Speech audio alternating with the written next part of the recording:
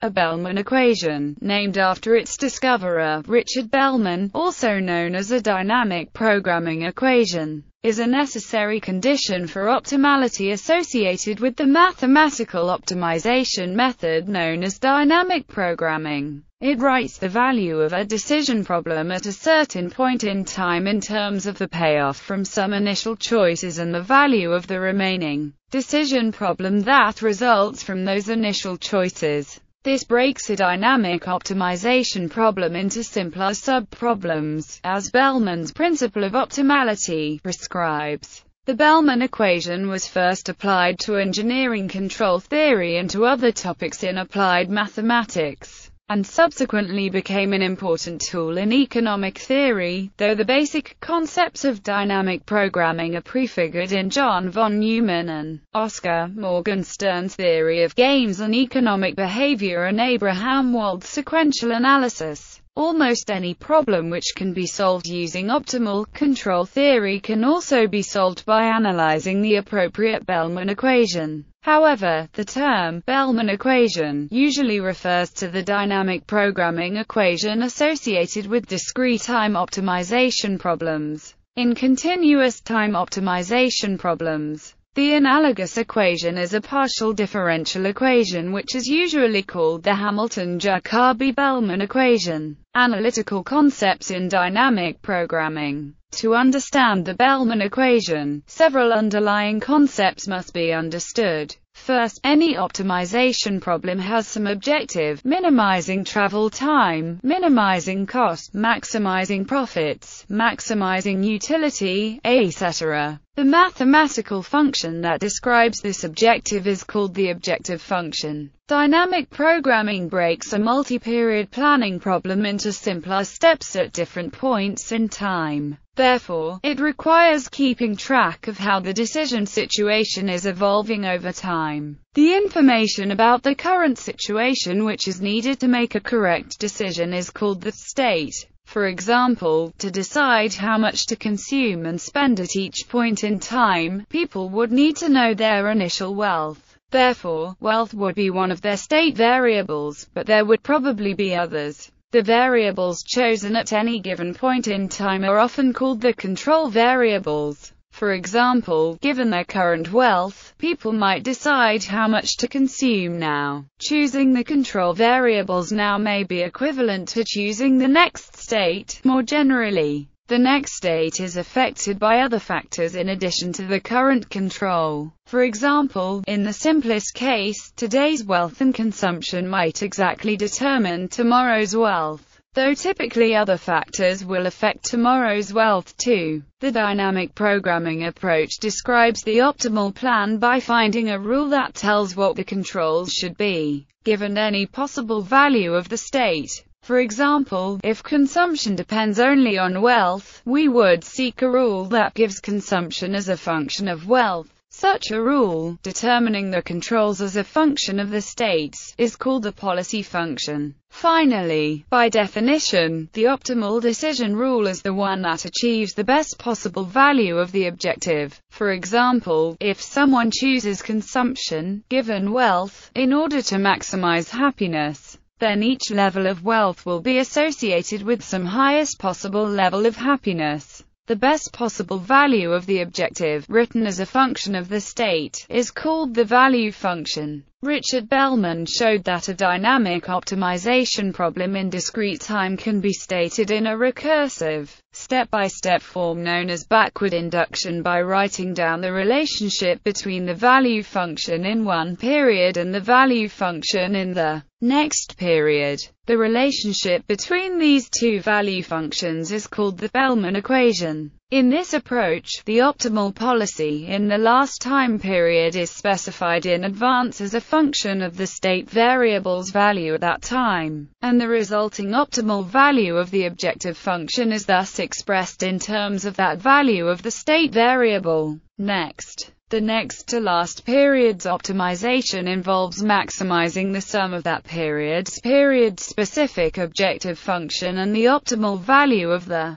future objective function, giving that period's optimal policy contingent upon the value of the state variable as of the next to last period decision. This logic continues recursively back in time, until the first period decision rule is derived, as a function of the initial state variable value, by optimizing the sum of the first period's specific objective function and the value of the second period's value function, which gives the value for all the future periods. Thus, each period's decision is made by explicitly acknowledging that all future decisions will be optimally made. Deriving the Bellman equation. A dynamic decision problem. Let the state at time b. For a decision that begins at time 0, we take as given the initial state. At any time, the set of possible actions depends on the current state. We can write this as where the action represents one or more control variables. We also assume that the state changes from to a new state when action is taken, and that the current payoff from taking action in state is. Finally, we assume impatience, represented by a discount factor. Under these assumptions, an infinite horizon decision problem takes the following form. Subject to the constraints, notice that we have defined notation to denote the optimal value that can be obtained by maximizing this objective function subject to the assumed constraints.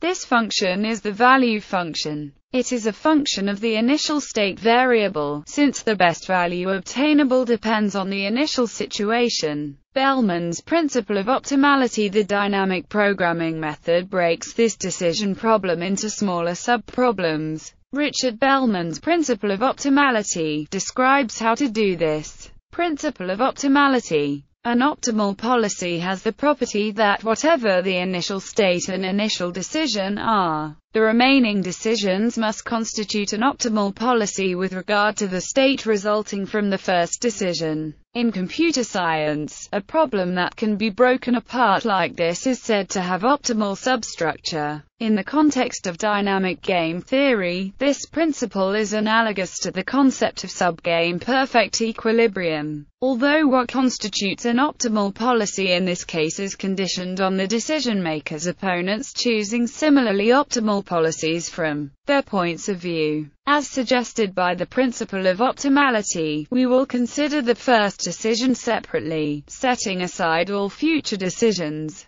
Collecting the future decisions in brackets on the right. The previous problem is equivalent to subject to the constraints. Here we are choosing, knowing that our choice will cause the time 1 state to be. That new state will then affect the decision problem from time 1 on. The whole future decision problem appears inside the square brackets on the right.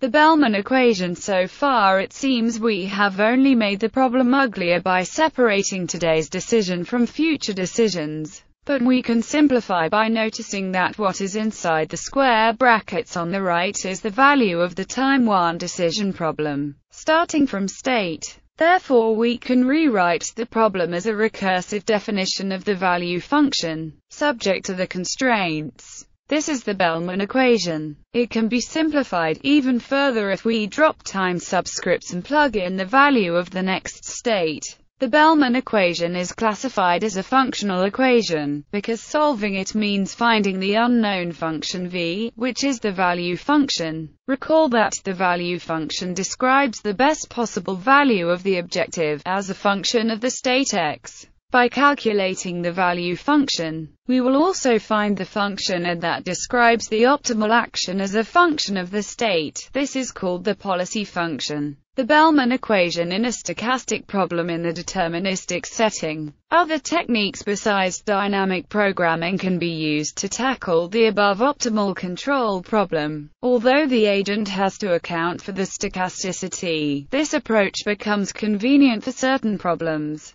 For a specific example from economics, consider an infinitely lived consumer with initial wealth endowment A0 at period 0. He has an instantaneous utility function U where C denotes consumption and discounts the next period utility at a rate of 0 less than beta less than 1. Assume what is not consumed in period T carries over next period with interest rate R. Then the consumer's utility maximization problem is to choose a consumption plan that solves subject to, and the first constraint is the capital accumulation law of motion specified by the problem, while the second constraint is a transversality condition that the consumer does not carry debt at the end of his life. The Bellman equation is alternatively, one can treat the sequence problem directly using, for example, the Hamiltonian equations. Now, if the interest rate varies from period to period, the consumer is faced with a stochastic optimization problem. Let the interest R follow a Markov process with probability transition function Q, where d mu R denotes the probability measure governing the distribution of interest rate next period if current interest rate is R. The timing of the model is that the consumer decides his current period consumption after the current period interest rate is announced, rather than simply choosing a single sequence The consumer now must choose a sequence for each possible realization of a RT in such a way that his lifetime expected utility is maximized. The expectation E is taken with respect to the appropriate probability measure given by Q on the sequences of R/S. Because R is governed by a Markov process, dynamic programming simplifies the problem significantly. Then Bellman equation is simply, under some reasonable assumption, the resulting optimal policy function G is measurable. For a general stochastic sequential optimization problem with Markovian shocks and where the agent is faced with his decision ex post, the Bellman equation takes the very similar form solution methods. The Bellman equation can be solved by backwards induction, either analytically in a few special cases, or numerically on a computer. Numerical backwards induction is applicable to a wide variety of problems, but may be infeasible when there are many state variables. Due to the curse of dimensionality, approximate dynamic programming has been introduced by D. P. Berzekers and J. N. Sitzcyclish with the use of artificial neural networks for approximating the Bellman function. This is an effective mitigation strategy for reducing the impact of dimensionality by replacing the memorization of the complete function mapping for the whole space domain with the memorization of the sole neural network parameters.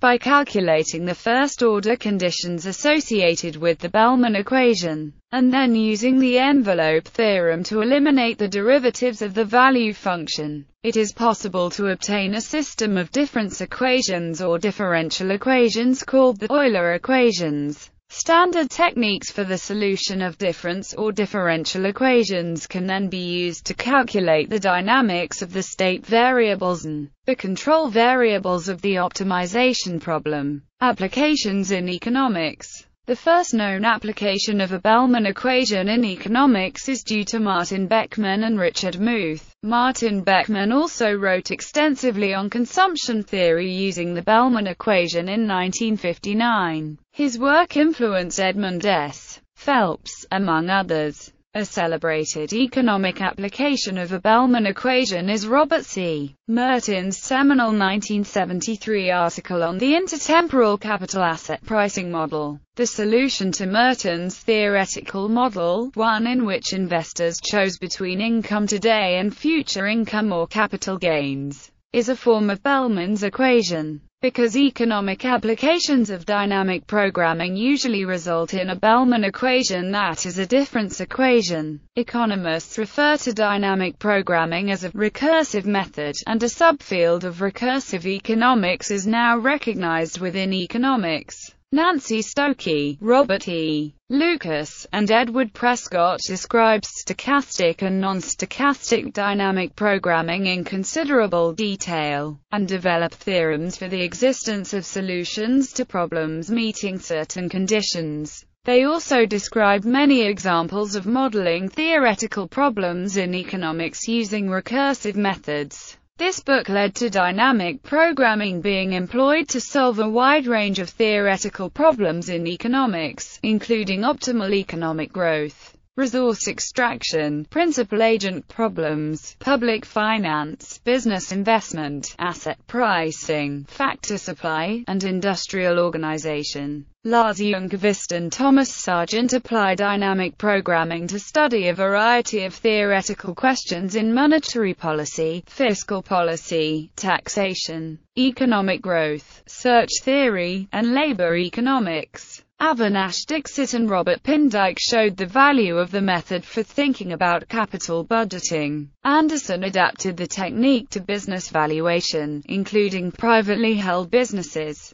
Using dynamic programming to solve concrete problems is complicated by informational difficulties, such as choosing the unobservable discount rate. There are also computational issues, the main one being the curse of dimensionality arising from the vast number of possible actions and potential state variables that must be considered before an optimal strategy can be selected. For an extensive discussion of computational issues, see Miranda and Fakula and Men 2007. Example. In MDP, a Bellman equation refers to a recursion for expected rewards. For example, the expected reward for being in a particular state S and following some fixed policy has the Bellman equation. This equation describes the expected reward for taking the action prescribed by some policy. The equation for the optimal policy is referred to as the Bellman optimality equation. It describes the reward for taking the action giving the highest expected return.